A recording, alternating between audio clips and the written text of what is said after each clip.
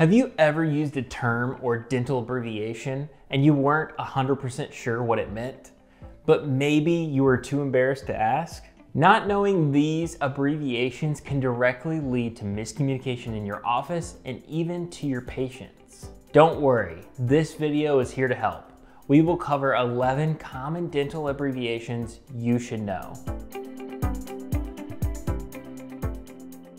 Here at Dental Claim Support, we have been working since 2012 to understand, streamline, and optimize the dental billing process for dental offices. And in that time, we've become experts with the terms and abbreviations that come with the territory of being in the dental industry. Understanding what these abbreviations and acronyms stand for and what they mean will give you and your dental team more confidence in your roles and allows you to clearly communicate with one another and with patients. So by the end of this video, you will understand the 11 common dental abbreviations your dental team needs to know. Let's dive in, and if you have any questions at all, post a comment down below and we'll be sure to get back to you. Number 1, CDT, Current Dental Terminology. This is a set of codes with descriptive terms developed and updated annually by the American Dental Association. CDT coding is the official reference for terms that must be used in dental claims to third-party payers, like insurance companies. CDT codes are used whenever you are submitting a dental claim. Each CDT code is related to a dental procedure rendered by the dentist. This may already be present in your dental practice software, but you still need to know how to choose and use them correctly. Knowing how to use and document these claims correctly is the key to getting paid in the most cost-effective way. Number 2, EFT, Electronic Funds Transfer.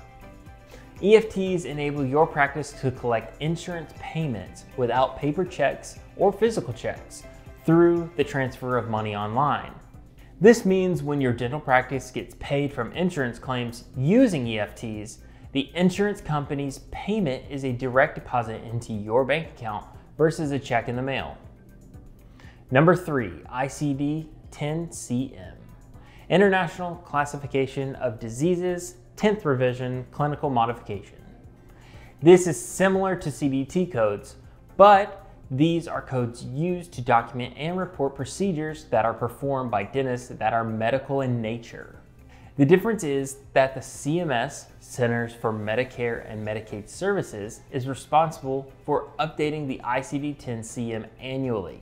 So in the case of a dental office, it is used when you are filing a medical insurance claim. Number 4, EOB, Explanation of Benefits. This is an insurance document provided to the patient and is also attached to the payment received by the practice. The EOB explains the benefits paid in detail by procedure. It's a document telling the patient how their insurance benefits have applied to the procedure, breaking down their cost.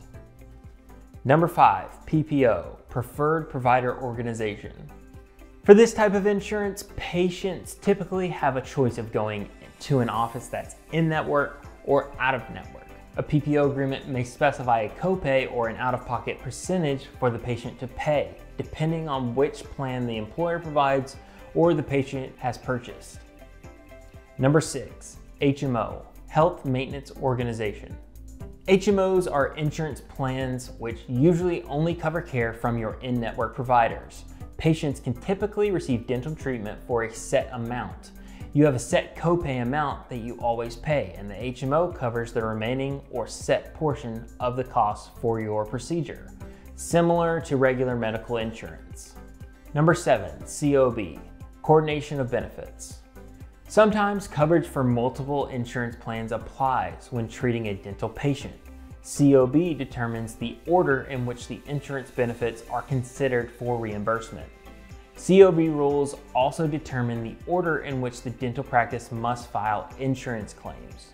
If you want to know more about the rules of COB, check out this video on our channel, link in the description.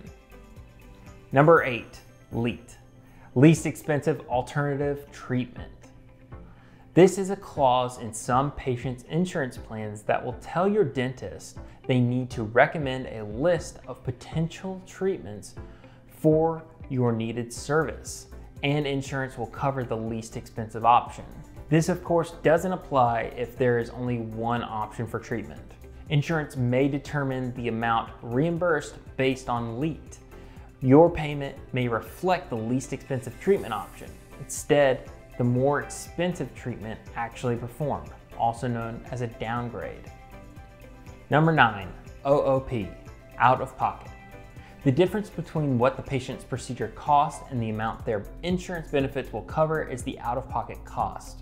It's crucial to get this number right in order to communicate an accurate cost to your patient, or else they can be understandably upset about getting an unexpected bill from you.